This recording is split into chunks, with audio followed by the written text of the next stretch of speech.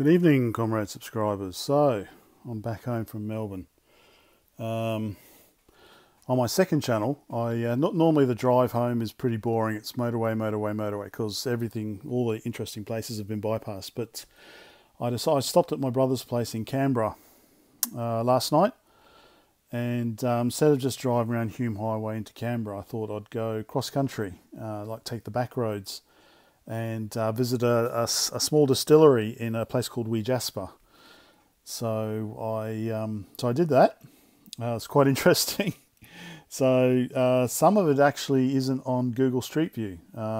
If you go to have a look, they kind of drove and then stopped. Fair enough.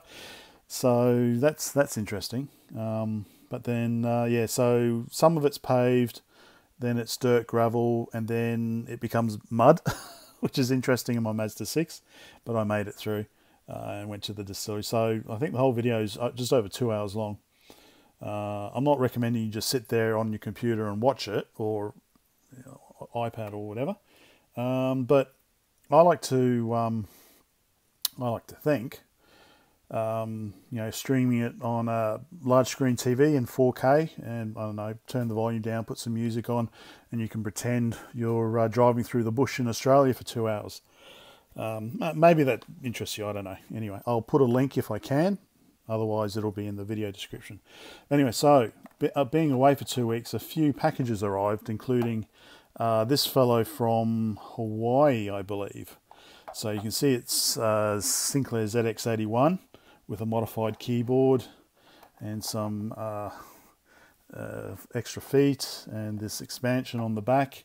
Unfortunately, I don't know what they did, but it came separate. It was separate in the box. So you can see here that actually they've actually used this part here to, if I push it back in, to actually hold it steady, this little bit here. So I thought that was quite clever. Yeah, this part here, I've actually used this to stabilize that. I don't know if it works. Obviously it's UHF out, so I can't really check it straight away. I'd have to convert it first. Although I guess I could. No. Anyway, we'll see. It's only going to be a quick video tonight, I think, just to show what it is, because I'm pretty tired. But one other interesting thing, I didn't pick this up. Someone picked this up, I think, on the TS1000 Discord. So you can see here we've got it's a stamped Sinclair ZX81, but the modulator is in the TS1000 position. You can see there is actually you can actually see that there is kind of molding or a cutout for that. So I don't know. See, but there isn't on the bottom half. So I don't know. And the TV, that's, it's stamped in the TS1000 position. So I don't know. Maybe a kit. Maybe this is how the kit ZX81s came.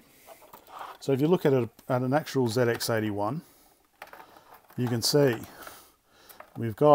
you can see I never noticed that before, but you can see actually where you can cut out the TS1000. So I don't know what's happened with this one. So it's interesting because it doesn't look like it's been filled in. It looks like, unless, well, I'll pull it apart and find out.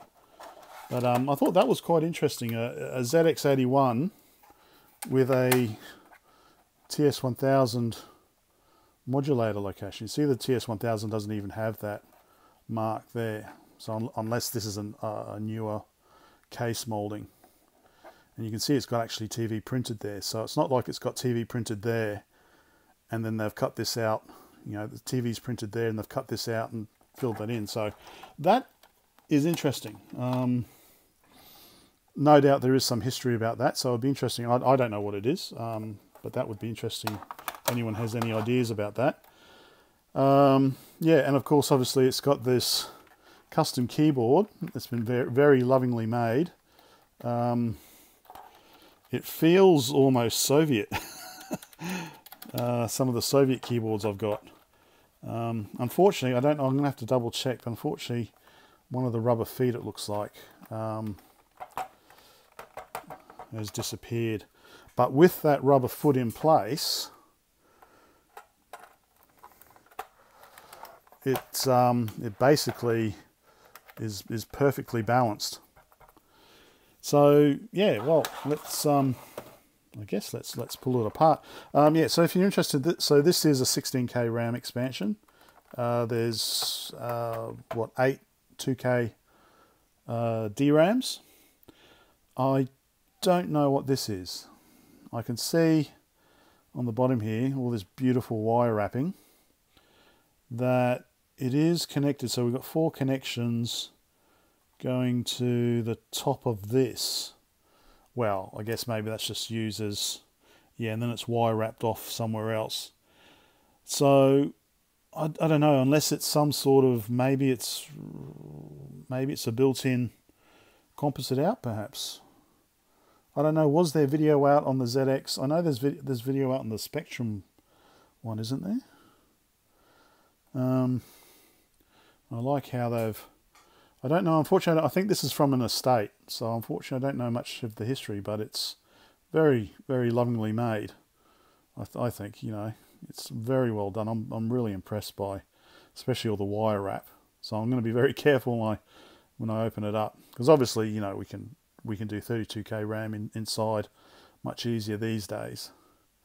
But I think it's quite important to keep this as it is. Yeah, so I'm starting to ramble, but yeah, it's just like, wow, this is pretty cool. So yeah, so I'm going to try and glue this back on. So this is just, okay, this is just peeling off. Yeah, it looks like it was just glued in the first place, so I don't think it was really broken as such.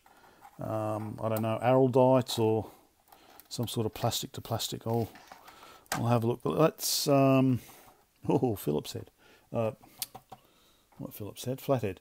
All right, let me get some screwdrivers and start opening this up, and we'll have a little peek to see what's going on inside.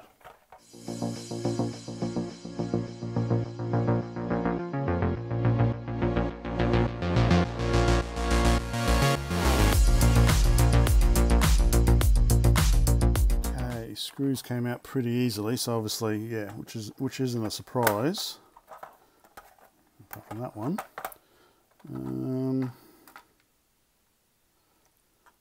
What do we got? Okay, so yeah, it's definitely a TS1000. You can tell by the FCC strap. Just trying to think anything else obvious. So you can see, oh yeah, a bit of work has been done for the keyboard. So I'll see if I can very carefully open that up. But yep, so that's definitely so unless they initially brought in ZX81s and then later on they were Timex Sinclair made TS1000s or something, but that's definitely hasn't been kind of patched in as far as I can tell.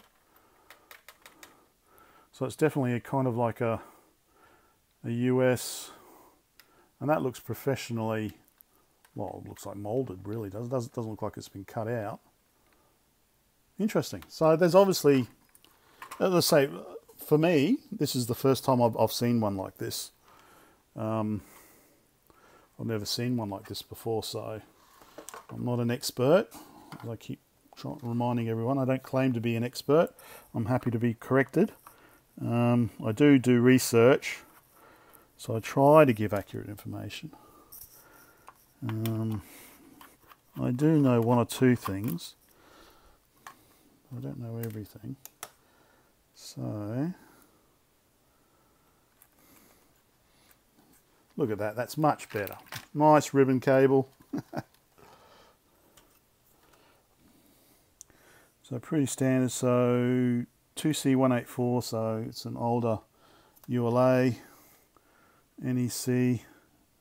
It's got the old, so I assume that's a 2K ceramic RAM, but yeah, pretty standard resistors that I don't really like vertically. Yeah, Yeah. So what is it? So it's an issue ZX81 USA. Well, these are issue 1 boards, aren't they? Yeah. Issue 1.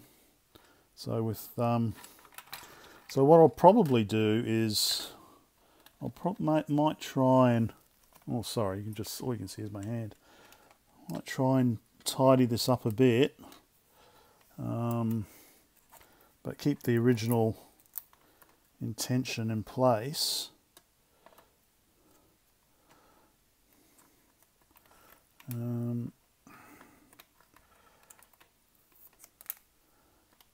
Okay. So how's that board? Okay, so it looks like the keyboard's on what, double-sided tape or something? Is there any compression there? I reckon it could be double-sided tape, yeah. And they've done a very neat little socket there, so you can actually gently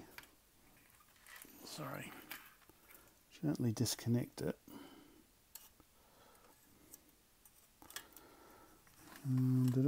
If I can.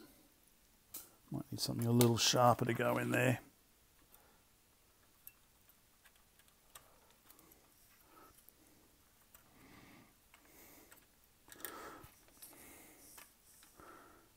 There we go.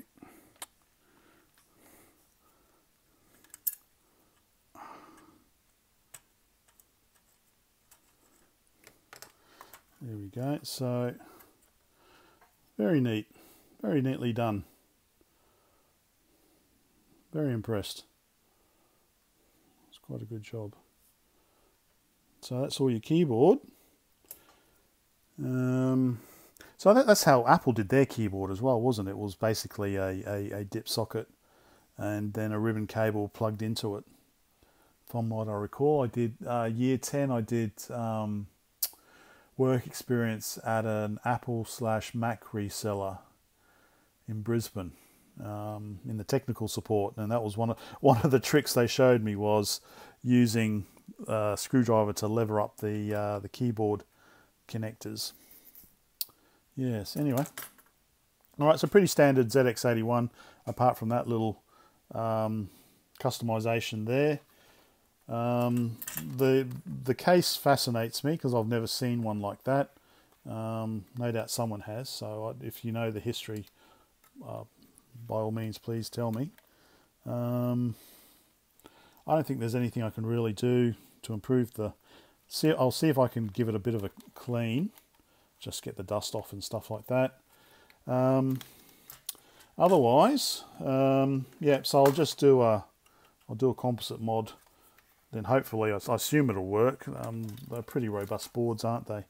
If the ULA doesn't work, I've got some of Charlie's VLA 81s.